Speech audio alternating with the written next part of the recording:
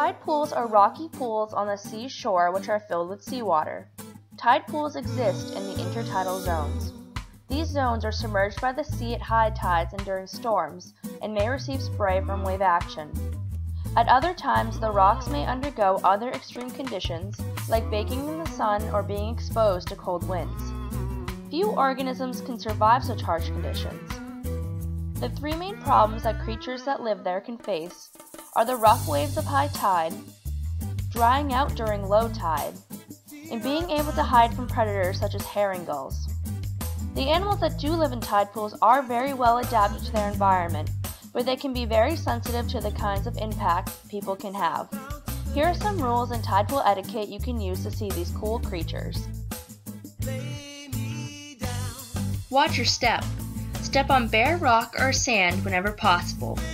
This is for your safety to avoid cuts and scrapes, as well as the safety of the rocky shore inhabitants. Observe, not capture. Slow down, look closely, and watch patiently to observe the sea life in its home. Quietly watching a pool or gently moving seaweed aside will reveal individuals and behavior that would go unnoticed in a rush. Touch gently. Touch the animals very gently with only one wet finger to lower the chance of harm. Please do not poke or prod. Also, please use clean, wet hands. Please don't pry creatures off rocks. Clamping or attaching to the rock is how many tide pool inhabitants survive heavy wave action. Prying them off the rocks would damage them as well as leave them vulnerable to the incoming surf. Please keep creatures low or in the water. Scuttling crabs might tickle and they may pinch and will try to walk off your hand.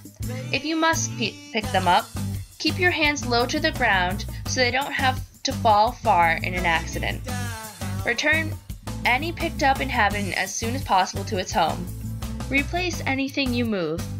It is nearly impossible to find a shell with no other living thing in it or on it. Empty shells are critical habitats for many other organisms, from hermit crabs to seaweeds and more. Also, please return rocks that you turned over to the right position. Tide pooling is a really great way to get up close and personal with some of the cool creatures that live along our coasts. Please remember our rules to keep not only animals safe, but you. Have fun!